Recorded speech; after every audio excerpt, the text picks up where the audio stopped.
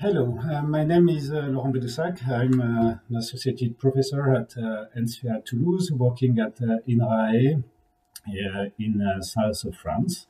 So I'm going to make a talk about intercropping cereal and grain legumes with a special topic on the supply chain challenges from a field plate. So this work has been carried out by many colleagues from different organization and research groups. So before starting on this topic, it's important to have a clear definition about what we are going to talk about. So we can define intercropping or crop mixture as a simultaneous cultivation of at least two species on the same area and for a significant period of time.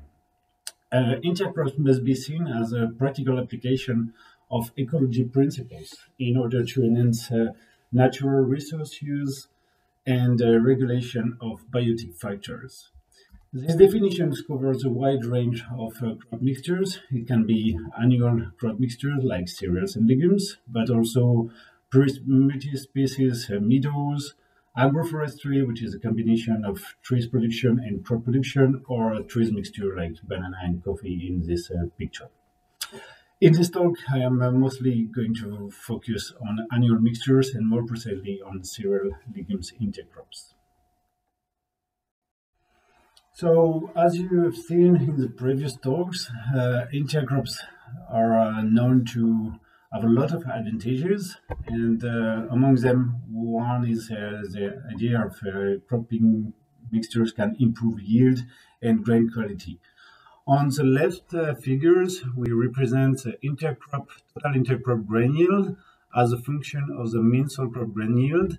And this data has been obtained from 10 years experiments in different places, south of France, northwest France, and Denmark, with durum wheat, soft wheat, barley, intercrop with fava bean and peas, and all in organic farming production.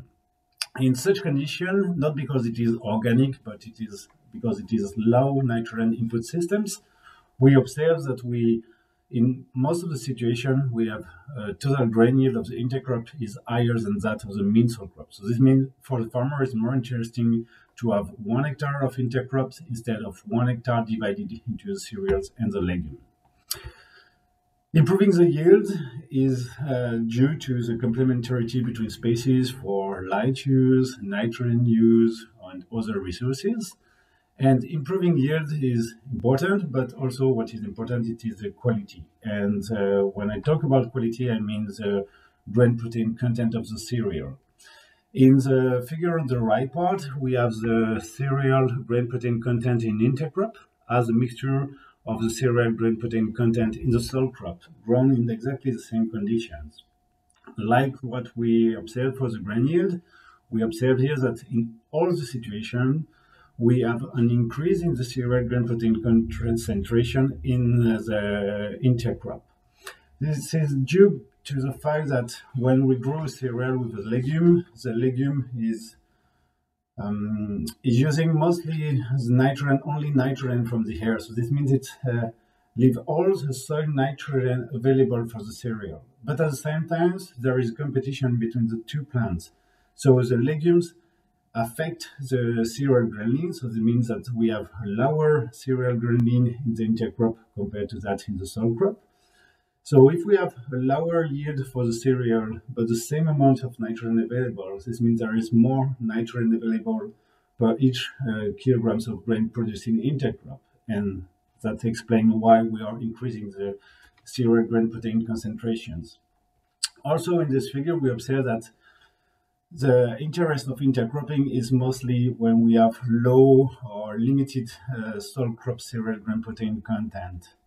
In that case, the increase in the grain protein concentration is much higher compared to what we have when we are in a situation with very high grain protein concentration in the soil crop cereal. I think that you have all the explanation of these processes in the previous talk, so I will not go deeper in that.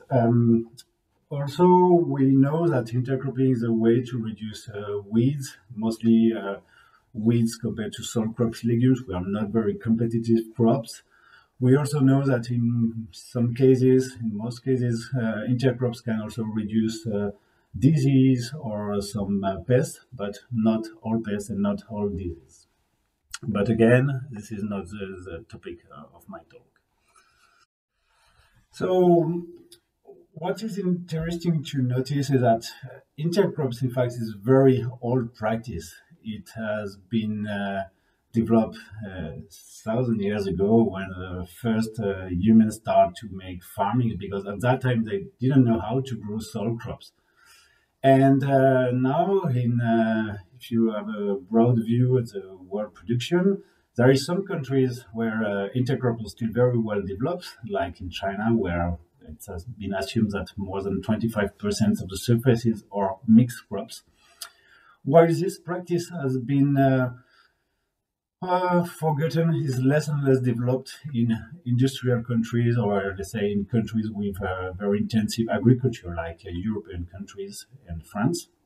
And this is due to the simplification of agriculture, meaning that farmers are growing less diversified cropping system with only few species covering most of the surfaces. And this is again due to the intensification of practices. And now a French farmer, for instance, who is managing on average 130 hectares.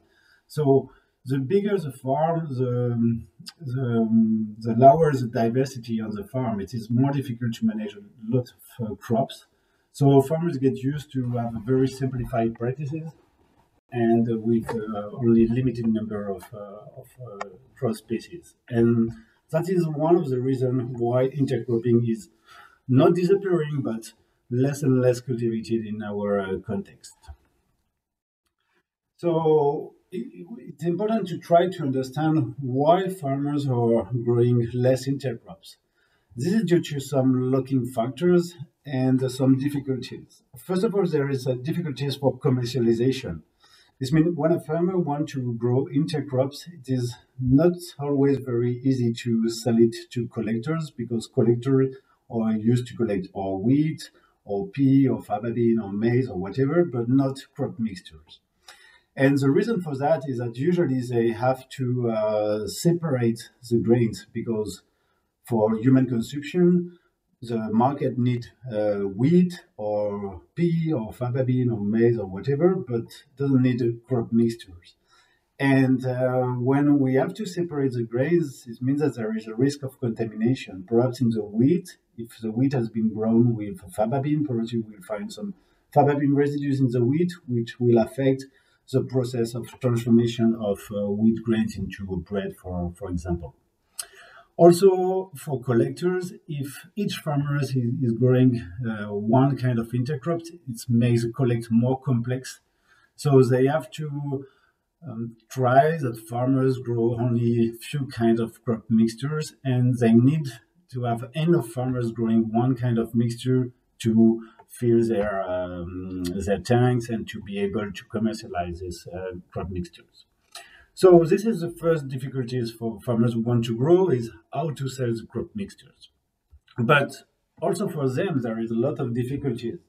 Since intercrops has been less and less developed years after years, farmers lose some part of their knowledge on this crop mixture. And now when a farmer wants to grow a crop mixture, he not necessarily know which kind of species it can grow together, which cultivars. He doesn't know how to make the sowing, means when he has to make sowing of the two species, at which density, which row patterns, how to fertilize. Is that because he knows how to fertilize the wheat, he knows that legumes doesn't need any fertilization, but what about the crop mixture?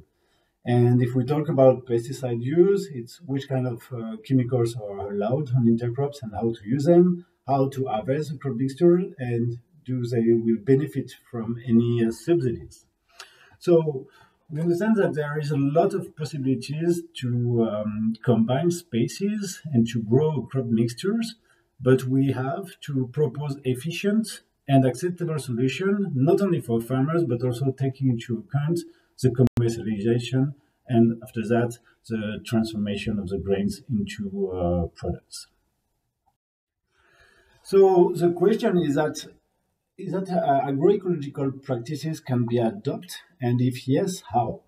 So, in order agroecological practices, or let's say new practices, to be adopted, it need to be efficient solutions for low input systems. So we know that there is some efficient, innovative solution, but we have to spread this knowledge to all the actors.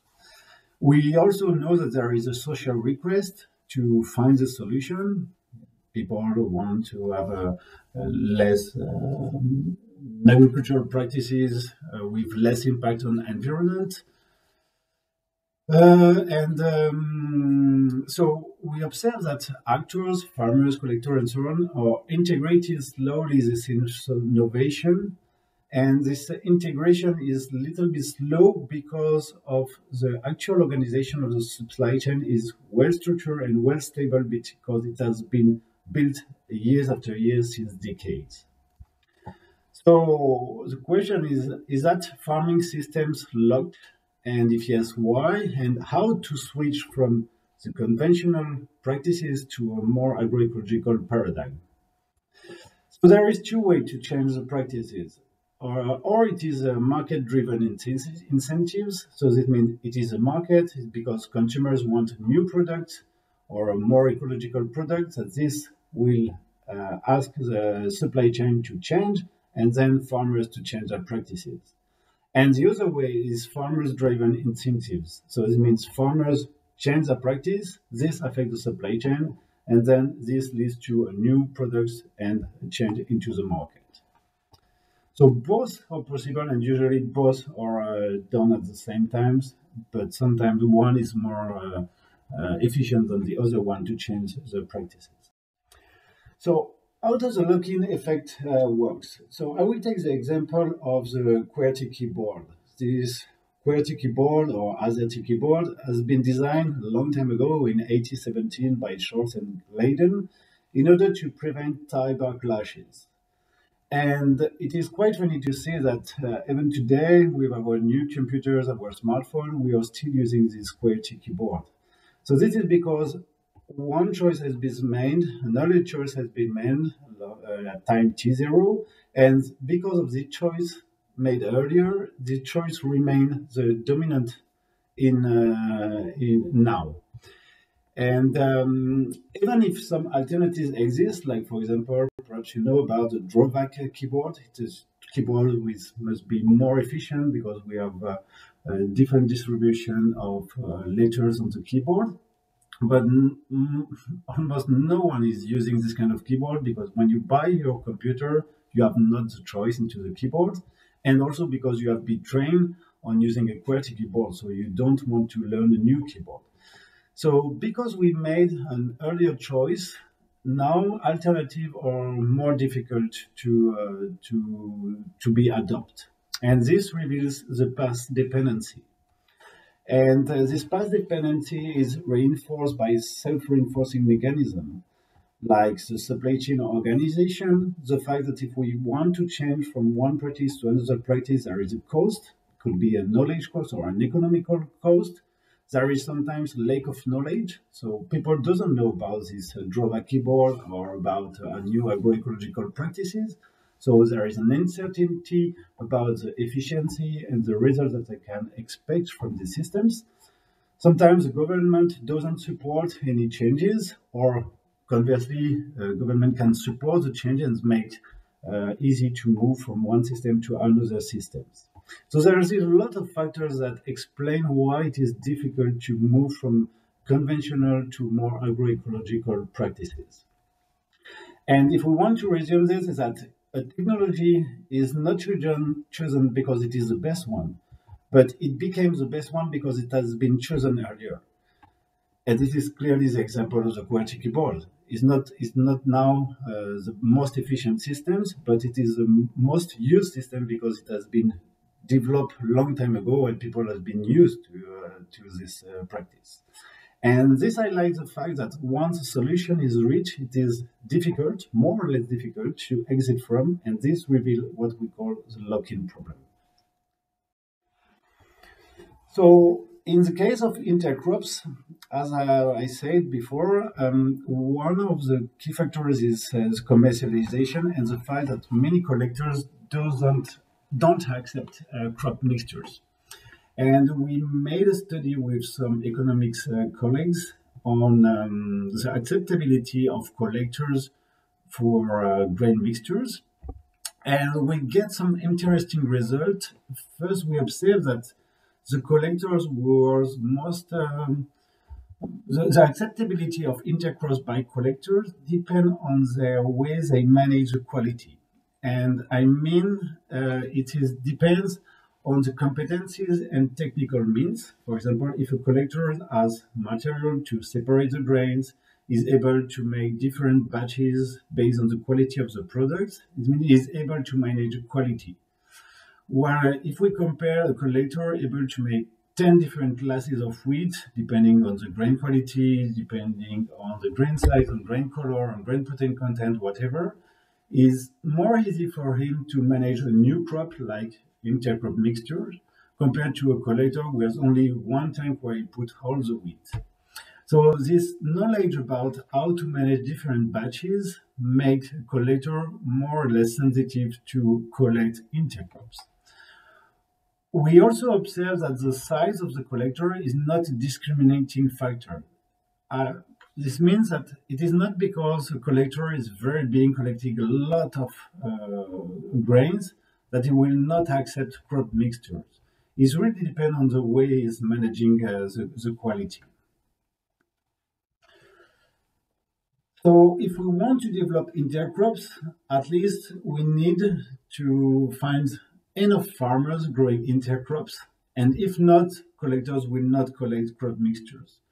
Also, we need to guide farmers to grow specific kind of crop mixtures, because in order to have enough grains of each kind of mixture, in order to be able to separate and to commercialize the grains. Also, collectors need to be able to separate the grains and obviously to have a market for the two grains. If a collector want to collect wheat and pea, he needs to have developed previously a market for the wheat and a market for the pea.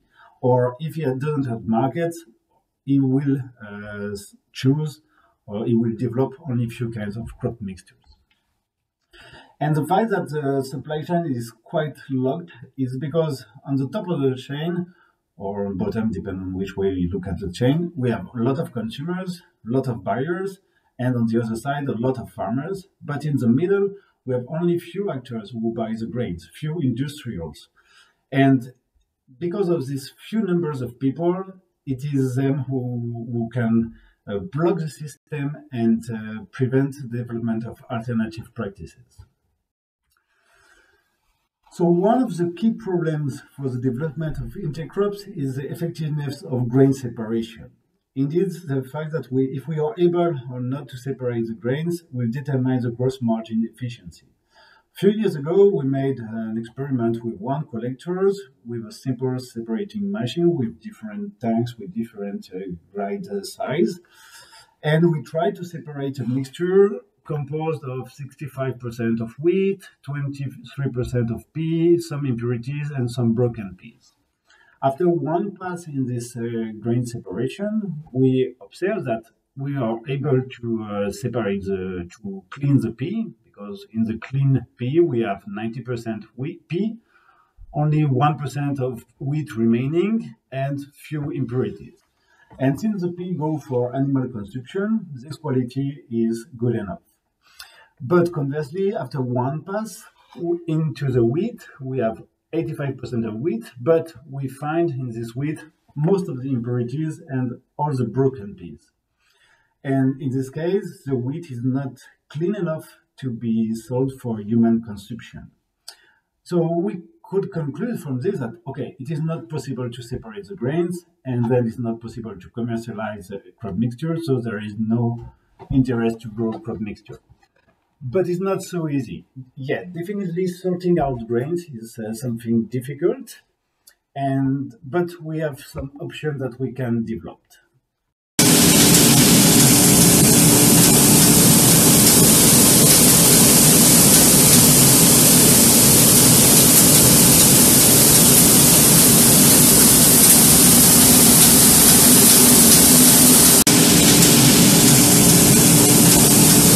So this was an example of a new sorting machine which has been developed by a company Denis, and which is one of the actors who belongs to the European project ReMIX.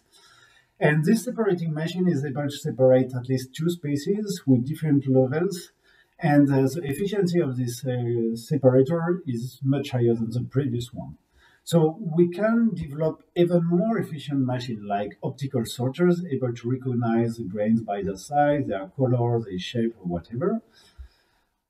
But obviously, the more efficient the system, the more costly it is. So it is not all farmers can buy an optical sorter because it's very expensive, but they can share it between different farmers. But also we can, if we don't, or if we are not able to invest in more efficient system, we can try to think how to separate grains differently. First of all, if it's a collector who want to separate the grains, the collector will collect a huge volume of grains. So we need to have a system, you need to have an homogeneous crop mixtures in order to be able to use this separating machine. Conversely, on farm, we assume that farmers could have more time to dedicate to grain separation, more time to adapt the adjustments of the grain separation to the batches, and then it will be more easier for him to clean the grains. And perhaps he will not try to clean the grains in one pass, but perhaps in two passes or three passes. Obviously, it is time costly, and not all farmers want to separate grains because it is another job. It's not only putting the grain to the machine, press a button, and separate the grain. If you want to separate the grain, and you can see here on the picture on the top right part, it is a farmer who dedicates a lot of time in grain separation, and to do that, he has a lot of grids able to separate each kind of grains. And he says that separating grains is really a new job. But also there is possibility that farmers work together and can employ someone to separate the grains. Another way is also, after separating, sometimes one of the batches, like the wheat previously, is not good enough for human consumption because there is too much impurities. But the idea is that farmers will not grow only crop mixture in his farm. He will have crop mixture, but also soil crop wheat. So perhaps he can dilute the impurities of the wheat from intercrops with wheat from a soil crop field. And doing that, he can improve the quality, the grain protein concentration of the batches, and reduce the impurities. But perhaps also we can try to separate differently. What we observe that when we try to separate wheat pea, for example, there is always a part of wheat and a part of pea which is easy to separate. But at the end, it's very difficult to remove the broken peas, small pieces of broken peas from the wheat. So perhaps when we want to separate a crop mixture, the idea is to try to separate what is easy to separate, and what is remaining, we can sell it for animal consumption instead of trying to separate everything using very costly machines. And also, to be able to separate the grains, we have to think about which kind of crop mixture. Some crop mixture are more easy to separate, and others and for some crop mixture, it's definitely impossible to separate the grains because they have exactly the same shape, exactly the same size. And like, for example, if you mix two cereals, it's almost impossible to separate barley from wheat. And this brings us to the choice of cultivars more easy to separate. For instance, peas are not sensitive to split into two parts, or wheat easy to stretch.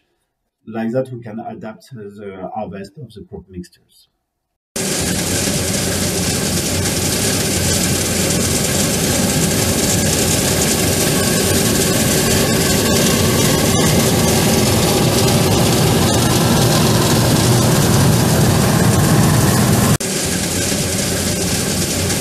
So on this video, it was just an example of harvest of a crop mixture and made by the group ACO, which is again one of the partners of the ReMIX project.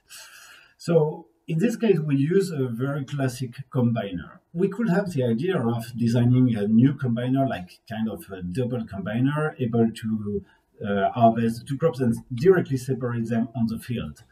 But definitely the development of this kind of machine is too costly, and there is not a market for this kind of double combiner.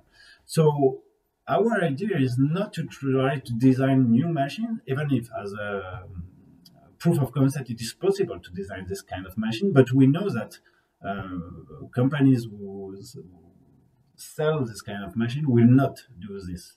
So the idea is more to understand how a combiner works and how can we optimize the settings. And in the bottom, we see one of our colleagues, Alistair Morrison, optimizing the settings of the combiner to harvest wheat faba bean.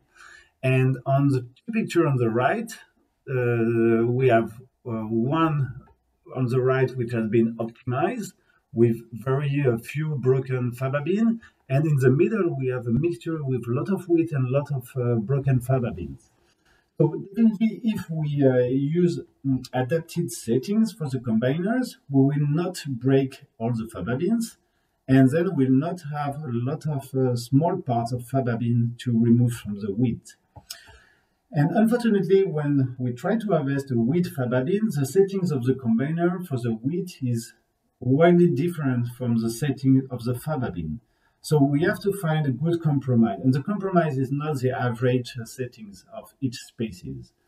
And now we observe that farmers who want to grow intercrops, they have to take times on optimizing the settings of their combiner.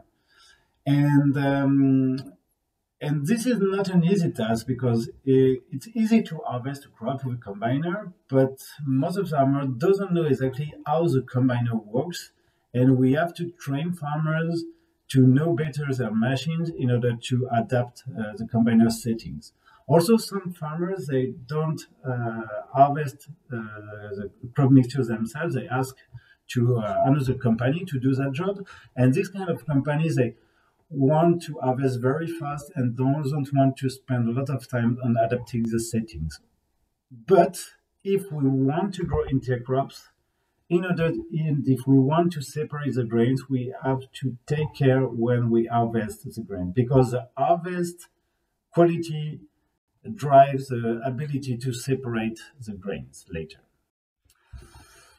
So this was from the farmer's point of view, and considering that we want to separate the grains. But perhaps in other situations, it's not possible to separate the grains, or perhaps we can find solutions for which we don't have to separate the grains. And in a previous project, the Dur project, a French project, we work with industrial to redesign the processing, for example, for couscous production, but also to propose biscuits made of a mixture of cereals and legumes. And this, we can produce biscuits, but we can also produce spaghetti made of lentil wheat mixture, or faba bean wheat mixture, or chickpea wheat mixtures. Obviously, all these products are not good, so this means that we have to design good products for consumers, but others are very tasty, and then we don't have to separate the grains, or at least the separation will be much easier. So the development of intercrops is not only a fact for farmers, but it also has consequences on collectors and later on industry. And at the end of the chain, also has consequences for consumers. And remember my first chart when I showed that there is a market-driven or a farmers-driven innovation. So consumers can make things change. If consumers want to buy this kind of pasta made, spaghetti made with faba bean or chickpea or lentil flour, this will have consequences on the farmer's production. But unfortunately, when we ask people what is the first criteria for purchasing food, is the price. So if we develop products more costly because we have to separate grains with costly machines, or needs to have more costly for food production, for food industry, well, people will perhaps not buy this kind of products. Also, most of the people, they buy food in supermarkets, so we need to provide this kind of products to supermarkets. And perhaps it's also, yeah, for me, it's an idea of how to educate people and to explain how we produce the products. And perhaps by cooking at home, it will make people more open to new products. And perhaps we have to, to spread all this kind of knowledge. And I wanted to conclude my talk by an illustration, which is producing organic lentil with wheat.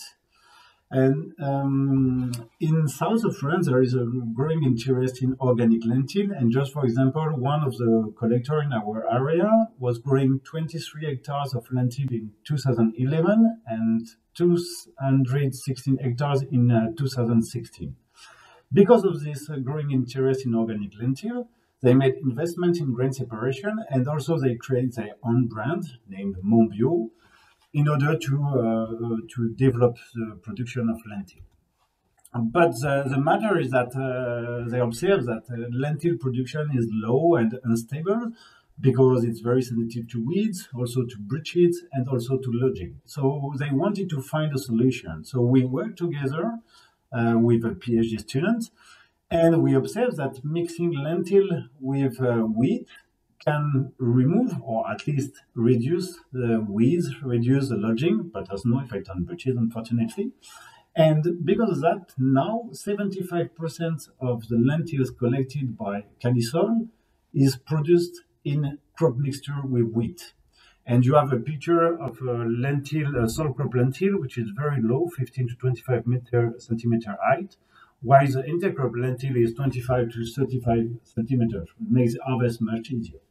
And in that case, separating the grains is not a problem because all the lentils are separated with optical machine. And in that case, we can use this kind of optical separation because lentil is a very expensive crop. When it is clean, it's been sold to 1,500 euros per ton. So in that case, we can use expensive separators. While if we are growing a wheat pea, these two crops are not very expensive crops, so we cannot use this kind of optical separation. So this is that if we want to develop alternative practices such as crop mixtures, it is not only a problem of farmers or collectors on the industrial or consumer. We have all to work together, and also it is not only developing intercrops, it's trying to develop different practices altogether. And the idea is not to ask farmers to only grow crop mixtures, but to grow crop mixtures and soil crops.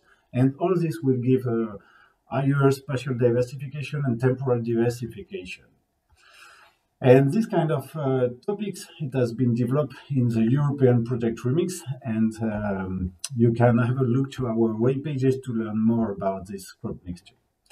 So thank you for your attention, and hope we will have some interaction later. Bye.